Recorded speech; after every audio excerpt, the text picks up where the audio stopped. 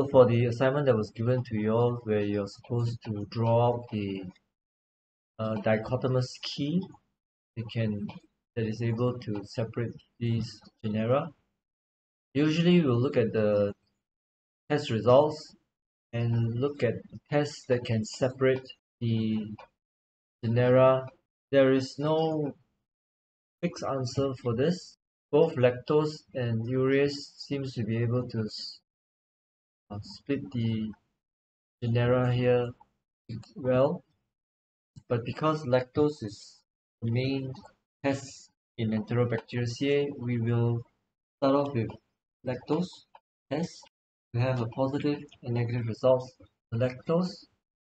So if it's lactose positive, what we can do next is we'll have 1, 2, 3, 4 positives here. So what we can do is we can either check out the motility or urease. I'll do the motility, and that will give you positive and negative motility.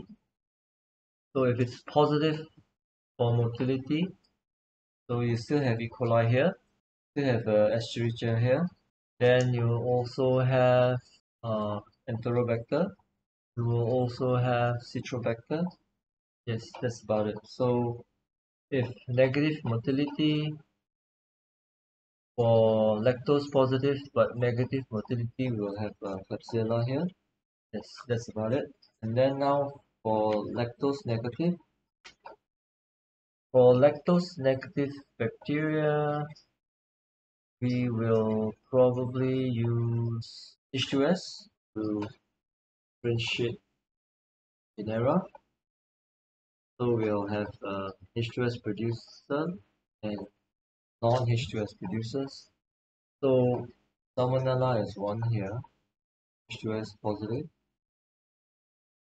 and then Shigella will be here, negative.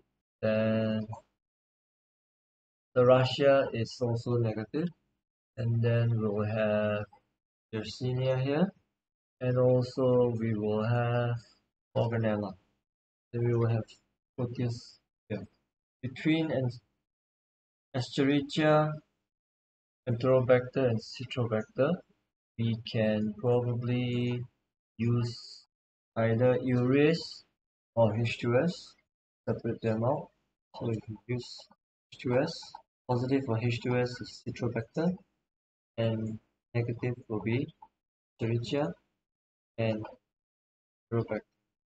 Between Salmonella and Proteus, can probably use urease, separate them out.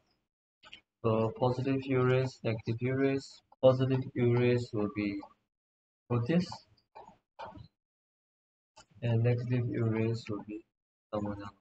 Then for Shigella, Serratia, Yersinia, and Morganella, urease is good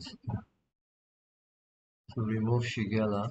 Okay, so again urease to remove Shigella. So after Shigella, for Serratia, Yersinia, and Morganella, it has to be a TSI.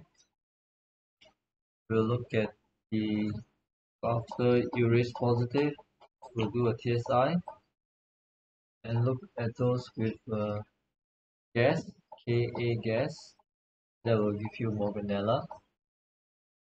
And the others is Serratia and Yersinia is Ka.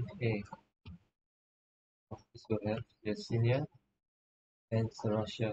And then finally, to separate Yersinia and Serratia, we can do a motility test at 7 degrees. If it's positive, it will be Serratia. If it's negative, it will be Yersinia. So we are able to separate Klebsiella, Citrobacter, Proteus, Salmonella, Shigella, Morganella, Serratia, and Yersinia. So for Escherichia and Enterobacter, it has to be together because the number of tests in this table is not enough to separate them. Both Escherichia and Enterobacter exhibits the same results, biochemical results for all these 5 tests. So this is a rough dichotomous key that you can do based on the table here. So as I mentioned, there is no fixed answer because it depends on which test you do first. But if you have more tests in your table, then you should try to find the least number of steps that will enable you to differentiate every genera.